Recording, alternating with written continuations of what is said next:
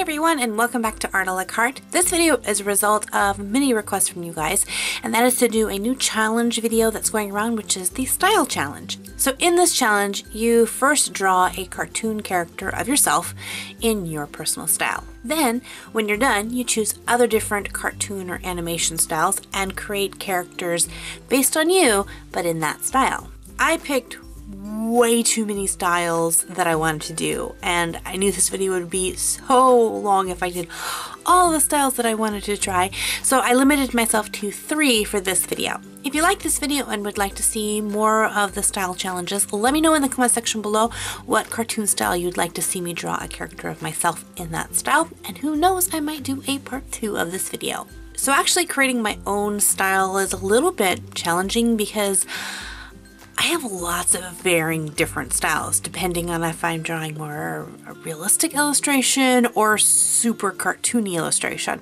So I tried to think, if I was just going to draw a cartoon of myself, what would I have it look like? I kind of based it off of the style that I would have, like at the end of my videos I usually have a little end card and has a cartoon character of me, so I tried to base it on that kind of style. Now I know right now that my hair is not all that purple. It usually is more purple, but right now I'm going through a lazy slump where I don't want to redye my hair, so it's kind of pinkish, blah. But if I keep up with my hair, I really do like it to have that nice purple hedge to it, so you'll see that reflected in a lot of my style pictures coming up.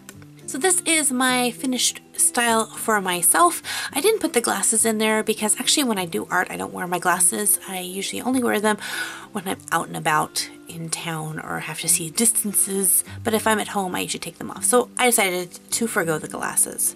Okay, so style number 1 that I decided to choose to go with, I wanted to do something Disney, and I know a lot of people choose like a Disney princess, and I'm not saying that I won't do a Disney princess, maybe in another episode, but I decided to push myself and I chose a Disney fairy. So I based my sketch off of the Tinkerbell style of drawing, and I actually decided to go with the, even before the Tinkerbell movies came out, there were like Tinkerbell books. I don't know if you guys remember those, but I absolutely loved the illustrations that were in those. So I tried to design my cartoon character based on that kind of style of drawing, which is a little bit different than like the animation of Tinkerbell.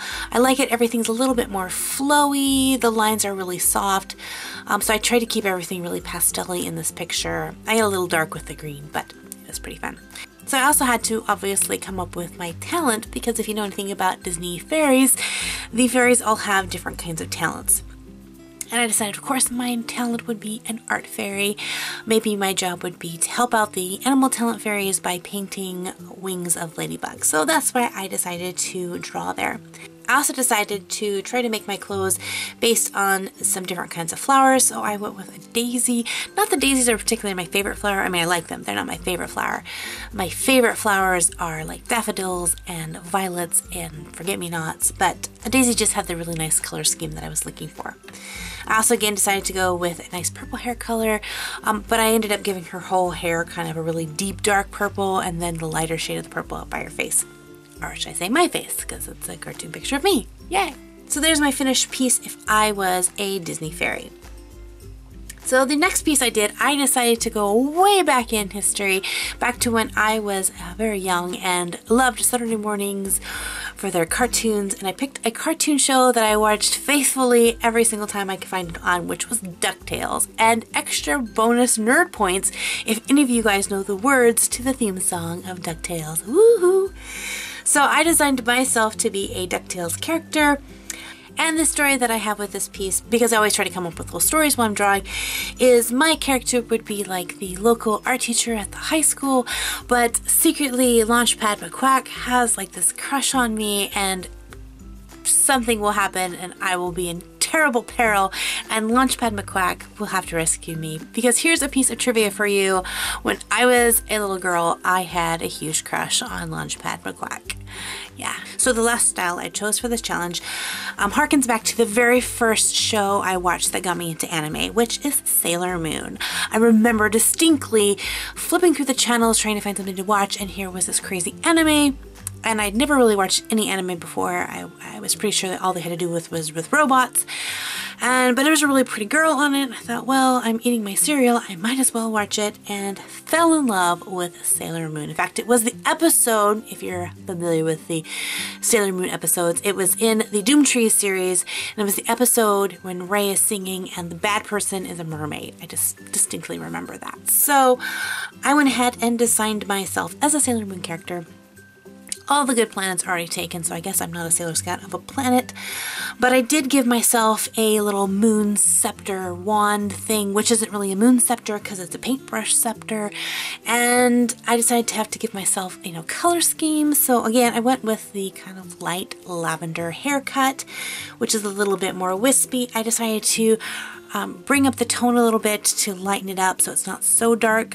It was also fun to kind of decide what the costume would look like, so I gave myself high heel shoes, kind of like Ray, but gave myself a nice kind of tealish green skirt. I also decided I wanted to include my special attack that I would have. I chose a rainbow kind of splashing out there as light attack. I don't know what I would call it. Art beam attack! So drawing out this rainbow also gave me another big idea for a style challenge character to draw. So if you know your 80s cartoons and you know about rainbows, you might guess who I'm thinking of. So here are the 4 drawings I did, including my own personal style and then my 3 other styles, which was really, really fun. And again, I still have like a huge list of other ones that I want to try. And even if you guys don't want another video, I'm probably just going to draw them for myself because it was really fun to do. So if you want to see more of these style videos, let me know in the comment section below, or give this video a thumbs up, and also suggest what characters you'd like to see in the style challenge. You might think of one that I haven't thought of that I would be like, yeah, I want to do that one. And 2, if you haven't done this challenge before, I really, really challenge you to do it. It is super, super fun. So if you post your pictures to any social media, make sure to tag me in your Instagram or Twitter pictures so I can see them. I'll put links to all my social media sites in the description box below. Thank you guys so much for hanging out with me in this video, and thanks for all your great comments and the thumbs up. And until next time, God bless you guys, and we'll see you later. Bye-bye!